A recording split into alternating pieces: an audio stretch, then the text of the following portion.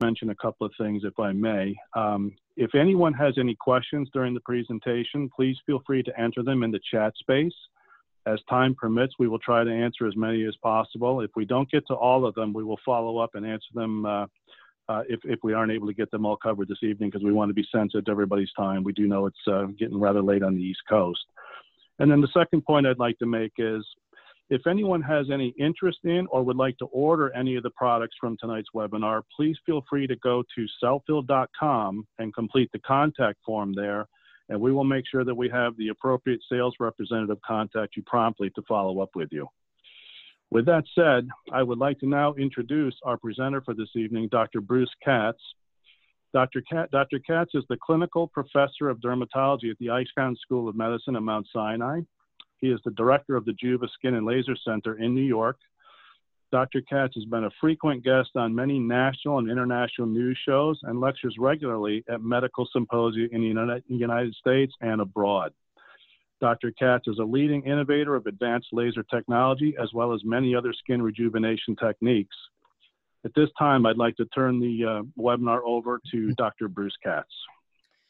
Well, thank you very much, Jim. It's really a pleasure to be talking about evolution and new applications of platelet-rich plasma. And thank Factor Medical and Cellfield for inviting me to speak tonight. I'll start my talk now. These are my disclosures. So, what's the biologic rationale for the use of platelet-rich plasma? Well, we know that platelets produce a number of different growth factors. In fact, about 6 or 7 of them, from platelet-derived growth factor to fibroblast growth factor, epidermal and keratinocyte growth factor, as well as vascular and transforming growth factor beta 1. And what they actually do is they release these, platelets release the growth factors and then stimulate angiogenesis. This leads to new blood vessel formation. And with the migration of fibroblasts, we get fibrin and scaffolding for collagen processing. And there have been a number of studies that have actually shown how this works. This was a study by Anthony Sclafani looking at how these growth factors actually work in the skin. And he actually had 4 volunteers who had injections of PRFM or Cellfield injected into the deep dermis to stimulate a number of cellular changes. And this study was performed over a 10-week period. And at 7 days after the initial treatment, they found activated fibroblasts and new collagen deposition. And this continued for 10 weeks. And at 19 days after the injection, they found new blood vessels with the stimulation of subdermal adipocytes, as you can see here in the histology. There's another study also clinically where they actually combined PRP with fractional laser, treating someone's face, multiple subjects. And this was a study published in Derm Surgery by Shin et al. In 2012. And PRP and fractional laser was done on one side of the face versus fractional laser treatment alone on the other side of the face. And what they actually found was that PRP and the fractional laser side had an increase in skin elasticity and subject satisfaction with a reduced erythema index compared to the side treated with the laser alone, with also on histology, an increased number of fibroblasts and collagen that was seen histologically.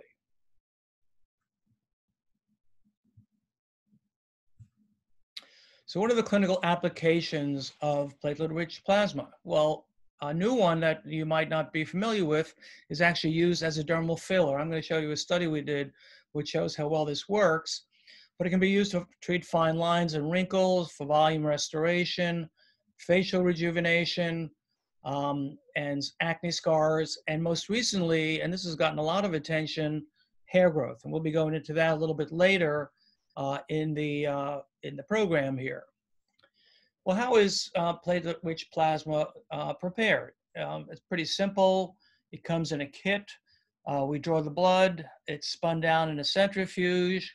It's then activated, and we transfer it into syringes and then injected into the area we want to treat. And here are some photos of the crow's feet treated before and after PRP injected in the skin, improvement in volume and texture. And that's where we see a lot of improvement, particularly improved texture, and the surface of the skin just really comes alive and have this great glow after these treatments. As you can see, facial rejuvenation before and after. And here, acne, even treating acne scars, as Anthony Sclafani showed in these before and after photos. So one area that we got particularly interested in was periorbital rejuvenation. And, you know, most of us use hyaluronic acids as fillers when we want to treat the tear trough area. Well, we decided to try PRP because not only would it work as a volume restorer, as hyaluronic acids do, but it has the added benefit of improving the skin tone and texture. So we know that the advantages of PRP is that it's the patient's own blood products. Obviously, because of that, there's no risk of allergic reactions. And we wanted to look more closely at the rejuvenation effect in addition to the filling effect on the skin. So the point of this study was to evaluate the safety and efficacy of PRP injections into the tear trough, and then measure not only the qualitative but quantitative changes in the tear trough following the PRP administration. This was a 10-patient pilot study. We used 30% lidocaine as topical anesthetic, and then injected cell fill into the areas with microcannulas to inject the PRP. We did the PRP injections at baseline, and then we did a second treatment at 6 weeks in about half of the subjects. And not only did we use regular digital photos, but also three-dimensional imaging using the Quantificare system, which is actually a great way to look at three-dimensional imaging. And we did follow-ups at 3 and 6 months. These are the microcannulas, and basically you can see all we do is we make a little insertion point in the cheek area and then thread it into the tear trough area. The exclusion criteria for the study was no history of fillers to the tear trough previously or botulinum toxin, no history of medical problems with the eyes or the eyelids or eyelid surgery. And we had 8 females and 2 males in the subjects, and 5 of them were randomized to have a second treatment. This is the actual injection into the area, and this is immediately after. And you can see it's just a little pinprick with really no side effects. So here's an example of the tear trough before and after. You can see the nice restoring of the volume. And this is the area of the tear trough that we were looking at when we actually did the three-dimensional imaging. And the way 3D imaging, if you're not familiar with it, the way it works is that this is the surface here, say, of the tear trough before, and it actually measures the improvement in the volume and the depth of the tear trough after treatment. So if you look at the color scale here, basically the green area indicates the lowest point in the tear trough, and then after treatment, you see a lot less green, and that indicates that obviously the volume has filled in the tear trough, so there's less depth to the tear trough, and obviously then less green color. And on the graph, this is the baseline depth of the tear trough, and at 3 months you can see the improvement on this line here in the depth, meaning that there was less depth to the tear trough. Here's a nice example of the tear trough before, and with the significant improvement at 6 months follow-up. And this is her three-dimensional image, and you can see the greens, a lot of green here with very little green here, indicating the improvement in the depth of the tear trough. And also another example at baseline, and then the line at 3-month follow-up showing the reduced depth of the tear trough. So what did we find overall in the study? Well, a statistically significant improvement in the depth of the tear trough, in the volume of the tear trough, and also texture. That was a significant improvement that we found that we don't really see, particularly with, say, hyaluronic acid fillers that are used typically. Here's another example in a male before and after with the significant improvement in the depth of the tear trough. So in summary, the PRP injections were safe and well tolerated, and we found a consistent improvement in volume, depth, and the texture of the tear trough. The quantitative data supported the visual effects, and there were no side effects as well. We also have used PRP a lot for neck rejuvenation, which is a tough area to really see improvement in a lot of cases. And I'm not just talking about, tightening the skin, I'm talking about improving texture of the skin. And we see this as a problem, particularly in people who had spent a lot of time in the sun. Here we use these temporary tattoos, basically inject with 1 cc syringes and a 30 gauge needle. And we inject about 0.05 to 0.1 cc to each of these dots and do 2 to 3 sessions at 1 month intervals. And here you see significant improvement in the neck before and after these PRP injections. And look at that improvement. I mean, that's pretty dramatic before and after, clearing up a lot of that sun damage, and the textural changes as well. Another example here, before and after. Really dramatic improvement, as you can see, in the skin, texture, and fine lines. Well, let's talk a little bit about PRP for hair growth. This has really gotten a lot of attention lately. We know in males, this is considered often a normal aging process, unfortunately for guys. But in females, it's not considered a normal aging process. And a lot of women are really upset when this happens. The average adult has about 100 to 150,000 hairs throughout their scalp, and lose up to 100 hairs per day just normally. Each follicle has its own cycle divided into 3 phases, as we all know. The anagen phase, which is active for about 2 to 6 years. The catagen, which is a transitional phase. This is active for 2 to 3 weeks. And then the telogen phase, which is the resting phase, lasts for about 2 to 3 months. And here's where we see the hair shedding and when new hair actually replaces it. There are really 2 types of hair on the body. Vellus hair, which is sort of that peach fuzz that most women have on their bodies compared to men. And then the other type is androgenic hair or terminal hair, and that's the actual hair that you see in most hairy areas of the body. And hair growth occurs everywhere on the body except on the soles of the feet, on the lips, and on the palms of the hands, if we all did not know that. And like skin, hair is a stratified squamous keratinized epithelium. So what are the sad facts? Well, basically, up to 40% of men begin to have noticeable hair loss by the age of 35. 65% of men will have that noticeable hair loss by the age of 60, and 70 to 80% of men will have hair loss by the age of 80 to 85. What may not be as well known is that the percentage of women who have noticeable hair loss by the age of 60 is this number down here, 80%. And that's actually a lot more than a lot of people realize. So a lot of women do get noticeable hair loss by the age of 60 in a lot of cases. So when we're doing a hair loss consultation, this is typically what we do in our office. We look for shedding in terms of the history. Is there a history of shedding, gradual or sudden hair loss? You want to ask about family history, if there's a history of systemic diseases, and what medications patients are on, because medications sometimes can cause hair loss as well.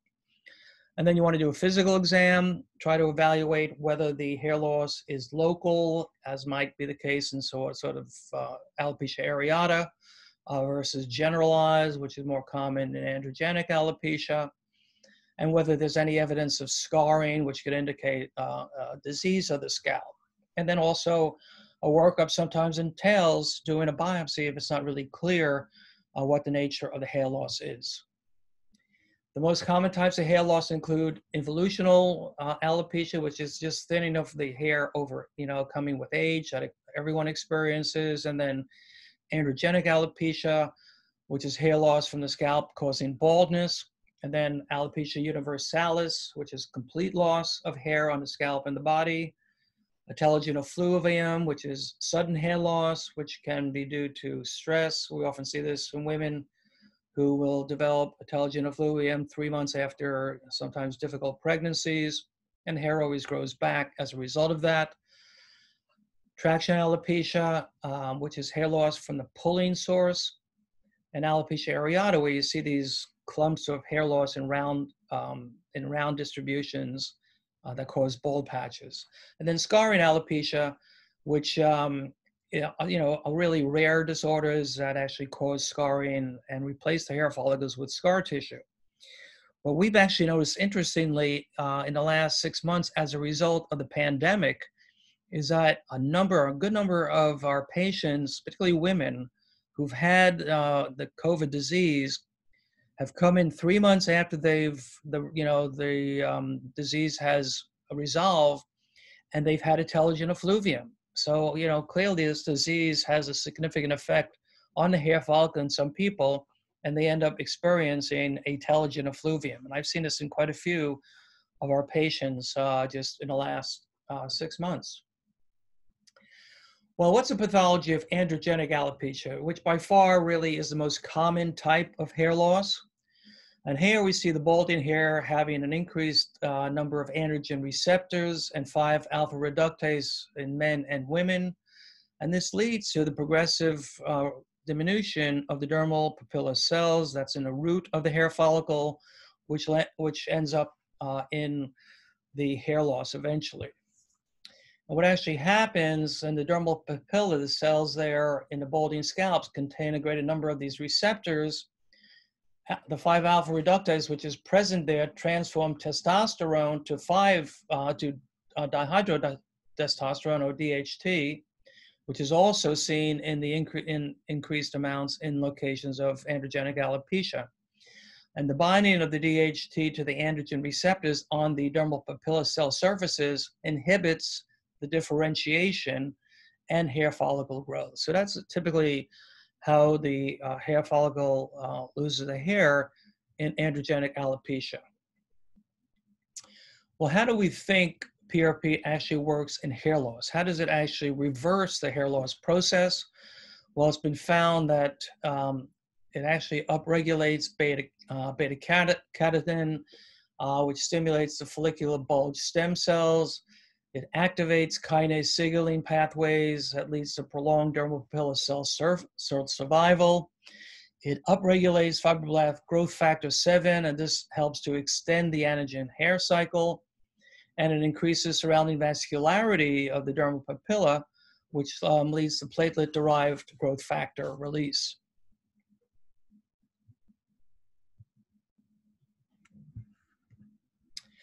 So what are some of the current treatments for androgenic alopecia? Well, we know hair transplants are done surgically, does not really address the ongoing hair loss, but in some people who are really bald, this works very well. Minoxidil or Rogaine, which is one of the first treatments for androgenic alopecia. The way this works is by increasing the duration of the anagen phase, increasing the follicular size and duration. It often takes 6 to 9 months to work, and the goal is to really thicken hair and stop the progression, usually in about 85 to 90% of people.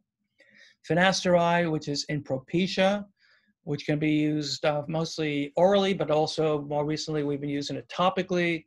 This blocks DHT, stops the progression of the hair loss in 90% of people, and regrowth in approximately 65% of people. And then combining minoxidil and finasteride, we see a synergistic effect. And also, there is some evidence that low-level light therapy works in some people. The evidence there is still not complete yet. So let's talk a little bit about platelet-rich fibrin matrix. And I think this is really state-of-the-art in terms of the PRP that really works most effectively. This comes in a kit. Basically, we draw a small amount of blood. We spin it down for about 6 minutes, and then we prepare it for injection, activate it. And the procedure typically takes us, less than 20 minutes to do. And it really is the best-in-class technology in regenerative medicine. There have been a number of studies that have shown that SELFA really works well for androgenic alopecia. As you can see in this study by Sclafani, Another one here by Dohan, also showing how cell fill works for hair loss, androgenic alopecia. So what is it, how is it actually different from typical PRP that you see in other types of PRPs that are available? Well, we know in, regular PRP, activation is immediate. So the activity on the tissue, whether it's the skin you're trying to rejuvenate or the hair follicle you want to grow hair with, has really only short-term tissue signaling. So it only works for minutes to hours.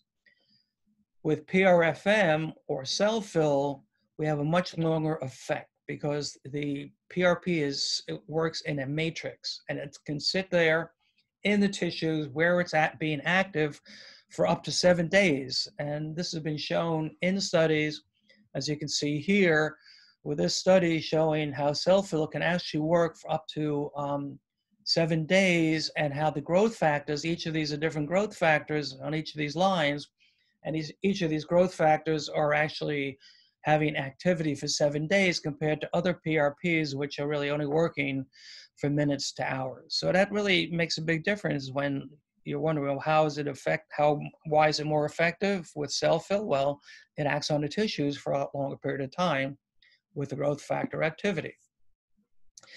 So, the question of generally how PRP works for androgenic alopecia, there was a great editorial in dermatologic surgery, our premier journal in dermatologic surgery generally. This was an editorial last year which actually stated that the preponderance of data today in peer-reviewed articles that have been published in peer-reviewed medical journals, that PRP does work well for androgenic alopecia. And there have been a lot of different studies. This was one that was published in the Journal of Cutaneous Aesthetic Surgery, where they actually had looked at 50 male patients who had PRP injections to one half of the scalp and normal saline as a placebo to the other half. They had 6 treatments at 3-week intervals and found a significant improvement in hair density, quality, and thickness on trichoscopy. This was another study. This was published more recently in 2018 in the Journal of Cosmetic Dermatology, where they looked at PRP injections in female pattern hair loss. And what they found was in 30 female subjects with female pattern hair loss, they injected PRP on one half of the scalp versus saline as the placebo, did 4 weekly injections, and found a statistically significant improvement in hair density and thickness by a folliscope at 6 months, and very high overall patient satisfaction. So how do we actually use PRP for hair growth injection? Well, we usually inject 8 cc's of cell fill. We do it once a month for 4 to 6 months. And we inject the PRP really at 1 centimeter distances in the scalp, in the areas of thinning. And then we do injections, 1 injection session every 6 months. Here are some of our patients before and after. You see a nice thick improvement in the frontal hairline. Here's a nice example of improvement in the crown area, in a woman's crown area as well. And here are some other examples of, this is courtesy of Dr. Singh, of improvement with PRP injections on the scalp.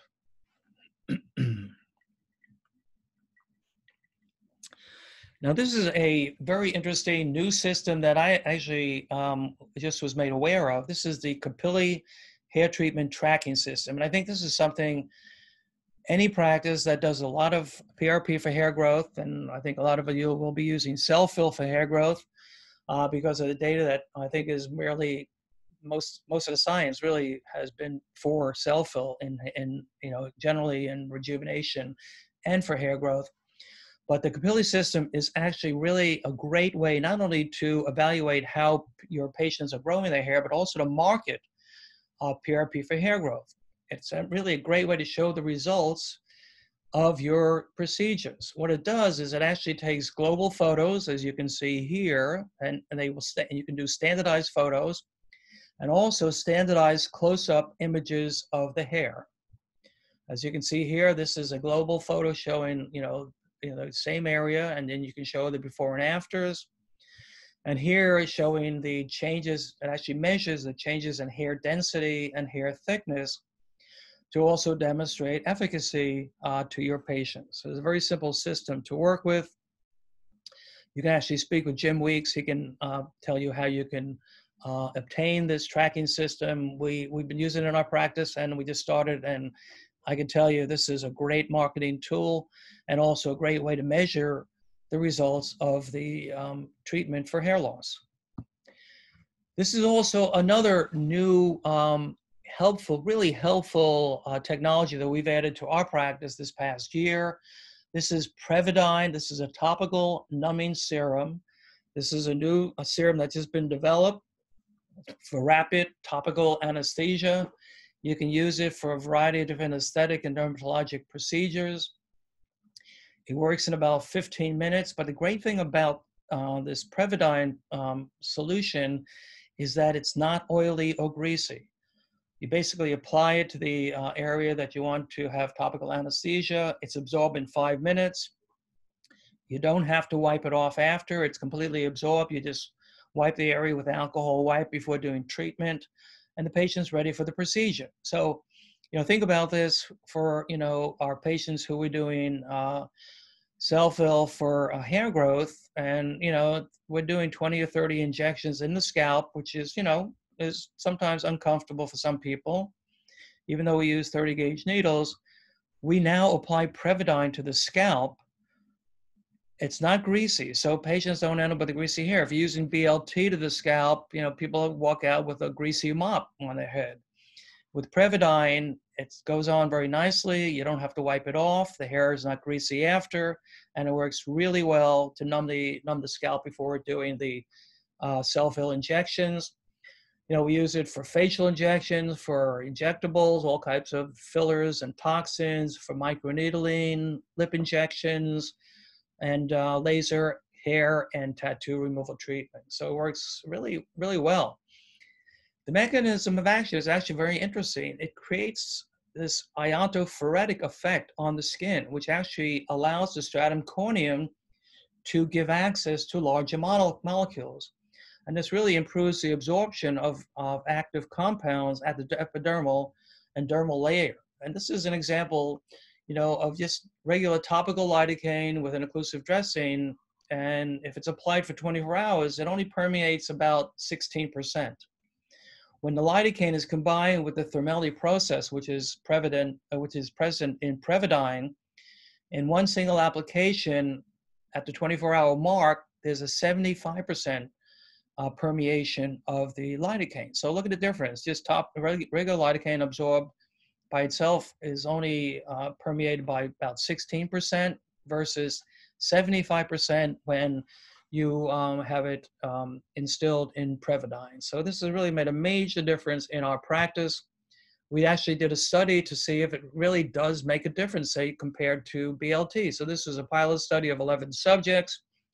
We treated our patients with either CO2 laser, fractional CO2, or microneedling radiofrequency device. Half of the face was randomly selected to have either the Previdine or topical BLT anesthesia. And then we asked patients afterwards in this questionnaire which side of the face was more painful. And the bottom line was this. They found that 64% of the subjects found the side with the BLT anesthesia was actually more painful than the side treated with Previdine. So we know the Previdine is obviously more effective as a topical anesthesia. One more thing I just want to add, when we are doing PRP injections for hair loss, it's also, and we found it's very helpful to have a home care regimen that our patients use when they are having these treatments.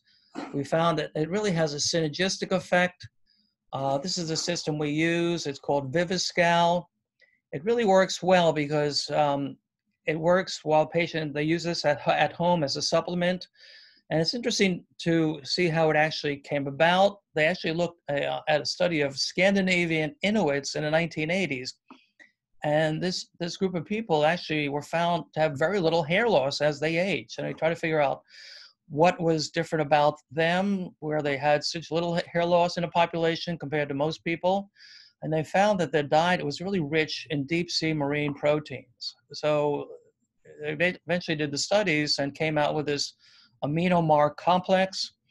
And that's what is in the Viviscal supplement and elixir.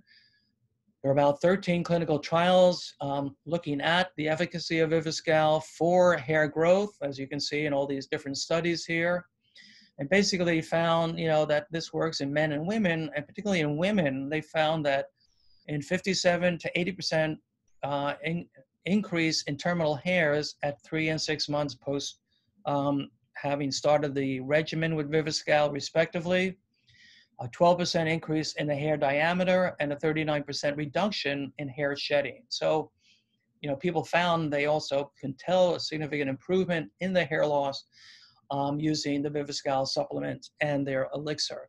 And here are some examples of the Viviscal treatments before and after. And you can see the nice, improvement in the thinning before and after. So this is really a great at-home treatment while our patients are having their PRP and self-fill injections in the office.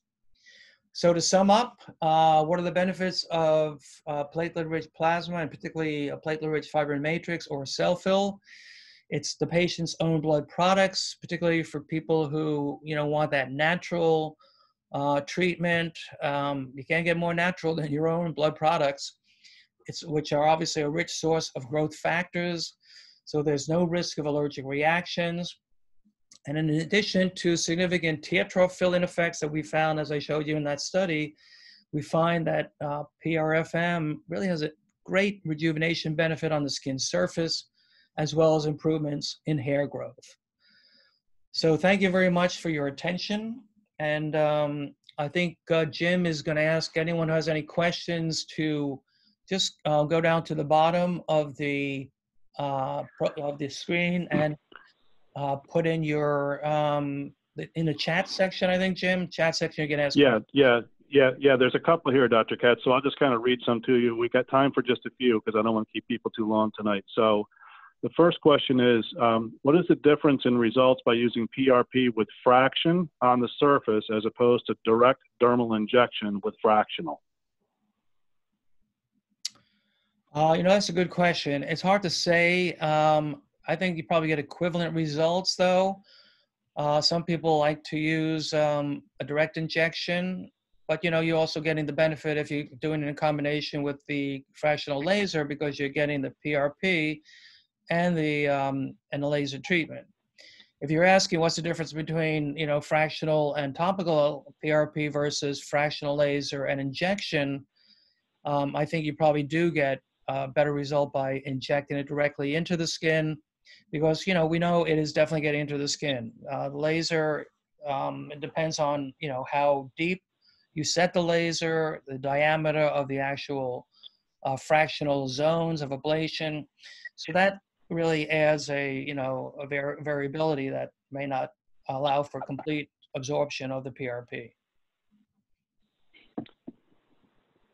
Okay. The next question is, does everyone have 5-alpha reductase?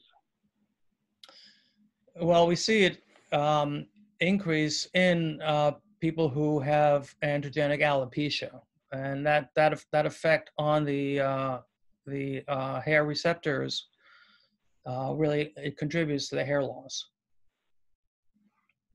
Okay. Next question: were the neck injections sub-Q? With the neck injection sub-Q, yes, we injected. No, they were injected into the dermis. We injected into the dermis, but sometimes it goes into the sub-Q also. But we actually try injecting it into the dermis. Okay. How did you track hair growth prior to using the capillary system? Just photography and dermoscopy, trichoscopy? Well, we really base it on, digital photography. We didn't really use trichoscopy unless we're doing studies, because that's, more involved procedure. But the capillary system is so simple. That's why we really got involved with this. And it's made a huge difference in the ability not only to track the improvement in hair growth, but also as a great marketing tool. You can show examples of patients who've had the significant improvement with the PRP injections to patients, and you can show them through the Campilli illustrations and photographs and show them how well it works. Okay. Next question, do you combine the PRFM with any mesotherapy or skin hair growth factor solutions? No, it works so well by itself, there's no reason to. What we do is we combine it with the Viviscal system, and we also have patients using topical minoxidil. If they're post-menopausal, we'll actually use topical minoxidil and finasteride, a combination. And in some men, if they're interested, we'll use finasteride orally. And that's basically our regimen. Okay. Can you comment on the safety and efficacy of PRFM in patients who already had hair transplant? That's actually a very good question, because a lot of hair transplant surgeons will use PRFM at the time of the hair transplants. So it's certainly safe. I think they feel that it actually improves the yield of the hair transplants. And there's certainly no problem injecting the PRFM in people who've had hair transplants in the past, into those areas of the hair transplants as well. Okay. Next question, how large of a surface area can Previdine be used on safely? Well, we can certainly use it on the entire scalp. That's not a problem. I wouldn't use it under occlusion, like we don't use, topical lidocaine under occlusion, except in very small areas. But that's an important point to make. It is lidocaine, and you don't want to use it on large areas of the body. You want to keep it to small areas. You do not want to occlude it particularly.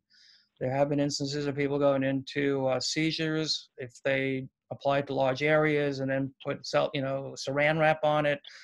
But it's completely safe to apply to an entire scalp or an entire face, and it works really well. And I forgot to mention, Previdine does not require a prescription. So it's really easy to get, and it's a lot less expensive than most BLT or topical lidocaine preparations. And we use it, in bucketfuls in our practice for microneedling, for fractional CO2, for fillers, for toxins. And don't forget, this saves your staff a lot of time also, because they don't have to wipe it off after. So they just apply it. It's completely absorbed. There's no greasy or thick feeling on the skin after.